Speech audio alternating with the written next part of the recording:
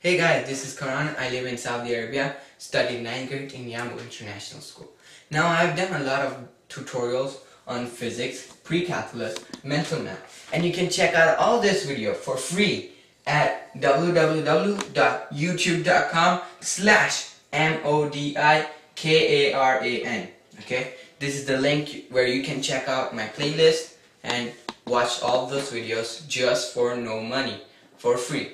Now let's go back to our topic, and this topic in this section we'll be talking about torque. Okay, now let's take a preview of what we already know. Well, we know force, distance, and acceleration. Okay, now this is what we were talking about in my previous videos. So these three things can be related to linear motion, which I talked to you. Okay, and these three things can also be related to rotational motion. Now there's one more thing that adds up only for rotational motion. Well, you might have guessed it, it's torque. Okay, now this section I'll be talking about torque, okay, and tell you how it is related in mathematics, and of course solve some examples.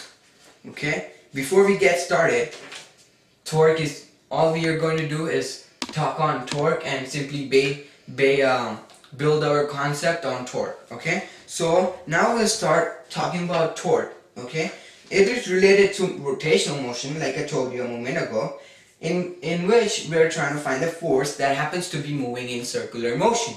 Okay, so you might have guessed it, that we can find the force of an object, okay, force that is being applied to an object, but there is a condition, it has to be moving in a circular motion.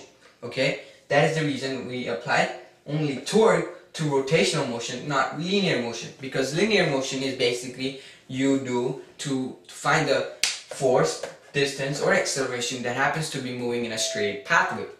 Okay, now imagine imagine your doorknob. All we do is push on the doorknob. So you guys can see it happens to be moving in some distance. Okay, it remains that distance, because if you were to push it all day, okay, you can imagine you can make a circle out of it. Okay, now let's go ahead and let me draw the doorknob.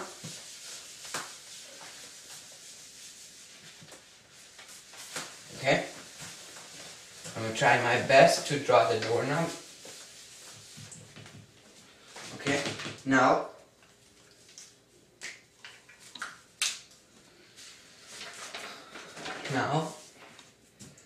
this is basically the doorknob. Okay, now this happens to be moving in a circle, and it keeps its distance, right? I know you can only push it till some distance over here, but imagine if you were to pull it round, okay, you can move it in a circle. So we can call this, since it's moving in a circle, we can call this distance as a radius, right? And remember, we are pulling now in doorknob, we're pushing the force, right? But it turns out that we can also pull the force, okay? We can pull it up first and go reverse, or we can pull it downwards and go like this, counterclockwise and clockwise, okay? So this force has to be perpendicular to the radius, okay? Perpendicular to the force. Now you can find the torque like this, torque, and this is a Greek letter known as tau. Okay, now to find torque, all you do is combine radius times force.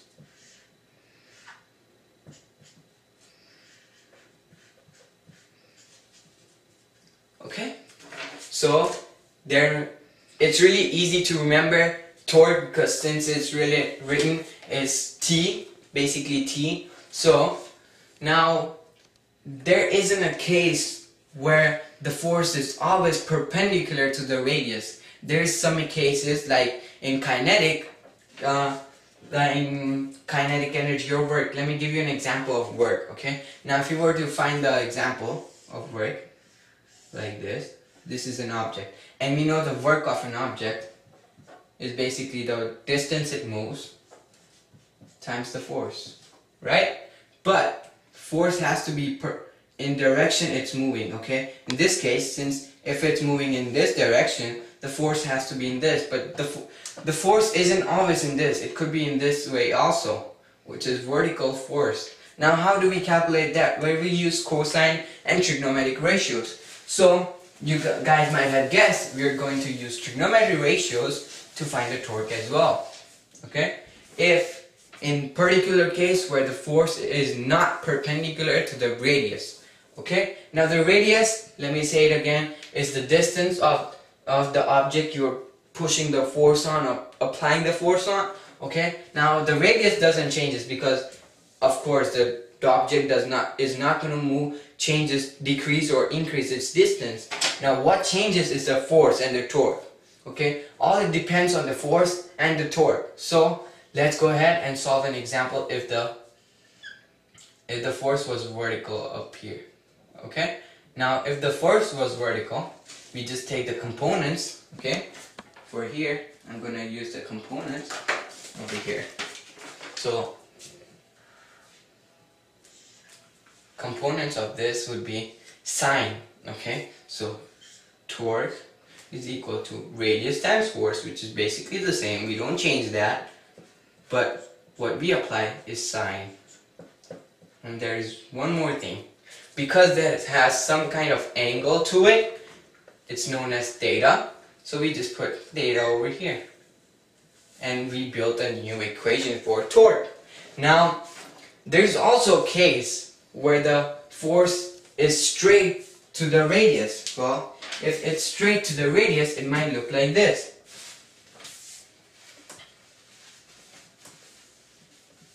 Okay. Now, if the force was straight, it might look like this. Okay. Now, if this were straight and if this were moving in a circle, we would guess that it would happen in 90 degrees. Now, since we're using sine as our trigonometric ratio, we can say sine of 90 is basically 1. Okay. So sine of 90 is equal to 1. So now, if there is a force that is applying the straight towards the radius, which is basically the length of an object, okay, which you're trying to move in a circular pathway. So if it were a sine of 90, all it basically depends is the distance of that object, because any number multiplied by 1 is basically that number, and you guess what? You just found the torque. So this is basically the 3 important things that I want you guys to remember, and sine of 90 to be 1.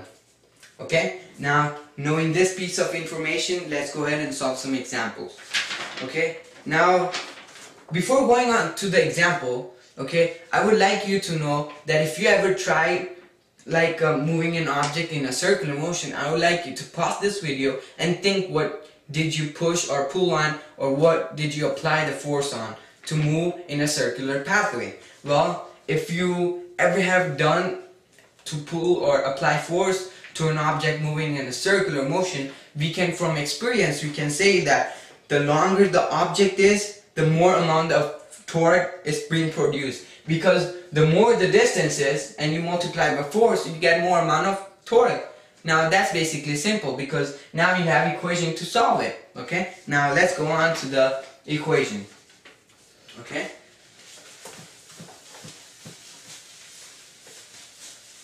Now the example would be up on your board. Up on the board. Now the example says that the torque is required to move an object steadily at 60 Newton per meter. Okay? What is the force required if the length of the object that is moving in rotational motion is 300 centimeter? Okay? Now let's go ahead and draw the diagram. Okay, now there's something in this example. I'm just gonna use my doorknob. Okay, this example doesn't say what it is, but there's some object, okay, that moves in a circle, okay, and the distance claims, okay, it says the distance is 300 centimeter. Okay, what we don't know is the force. Okay, we don't know the force. Okay, but we do know the torque. So the torque among this object, okay, torque is equal to 60 Newton times meter. Okay, now there is a reason why torque is Newton times meter. I'm just going to show you how. And why is it Newton times meter? Well, the force that is calculated is always in newtons, and the distance which is calculated is always in meters. And remember, this is in centimeters, so what we do is convert the units first. So the first thing you ever do is check the units, okay? First thing you do is check the units, then if you know that units are right, check over it again, because after you're checking it, don't ever check it again, because you already approved that the units are basically correct. So now what you do is recall the formula, which is basically torque is equal to radius times force, okay? Now you use that formula and basically switch the units, okay? By switching the units, you put distance to be 300 meters, okay? Now this isn't 300 meters because this is in centimeters. Now for example, if this was some meters, you put some amount of meter into distance and some amount of force into force to find the torque, okay? Now let's go ahead for the first sample. Well, check our units. Well, Newton isn't given, torque isn't right. Units, well, the distance isn't in meter because the SI unit for distance is always in meter. That is the reason why we need to convert centimeters into meters. So let's go ahead and convert 300 centimeters into meters. So basically you write the thing that you already know is 300 centimeters. Now what we are trying to convert to is meters. Well, we do know that 100 centimeters is equal to 1 meter. Alright, so what happens is centimeters and centimeter cancels out. Okay, now what do you do? 300 times 1 divided by 1. Well, gee, it's 300 divided by 100, 300 divided by 100, which basically gives us 3 meter. Okay, now we check our units. This is perfect, which we don't know. Okay, now you go ahead and write the equation up. Okay, now we do know the torque is equal to radius times force. Okay, torque we know is 60, and that is Newton times meter. Okay, radius we know, which we just found out, is 3 meters. Okay, now force is we don't know, so I'm just gonna put it as XF, and I'm putting F because force is always in newtons. Okay, so this tells me that this is the force that I'm going to calculate. Okay, so what you do is divide both sides by 3. Divide both sides by 3. Okay, now 3 meters, we always write our units. Okay, meters, meter cancels out, 3 cancels out. Okay, now you have meter, you cancel the meter, you always check for the unit, and 60 divided by 3, which basically we get to be 20. So you have, well, meter got cut off, so we have 20 newtons, and the force we get that is being acted on some object, okay, to move it constantly at steady speed, we need the force to be 20 newtons. This is our answer. Okay, so let's move on to our next example. And if you follow the steps which I just told you, it would be a lot of easy. Okay, it would be easy for you guys to understand the problem, okay, and solve for it. So you don't ever have to go back and check for your units or anything like that. Okay, now our next example you might see on the board.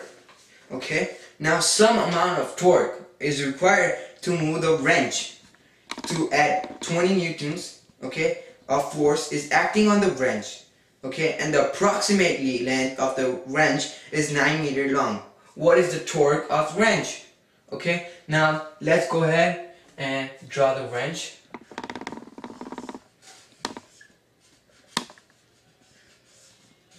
Now I'll try my best to draw the wrench. So this is the wrench over here, and it says that approximately the length of the wrench is 9 meters long. Okay, and the force that we are applying is 20 Newton. Okay, now it's easy to go because we check our units. This is in newtons because this is the force. This is in meters, that's the distance. So all we do is use the formula. Now, let me go what I just told you. You replace the units. Remember I told you that? Now, look over here. We don't know the torque, so we just write torque. Now, radius we have to be 9 meters. Force is to be 20, so you just replace the units. Okay? Now, if you do this, you'll be getting your answer to be 180. That is newtons times meter. So torque is equal to Newton times meter. You just found out the torque of the wrench, okay? That has a length of approximately 9 meters. Since it says it's approximately, we don't write torque is equal to because we don't know the exact distance, so we just write torque is approximately this much. Okay?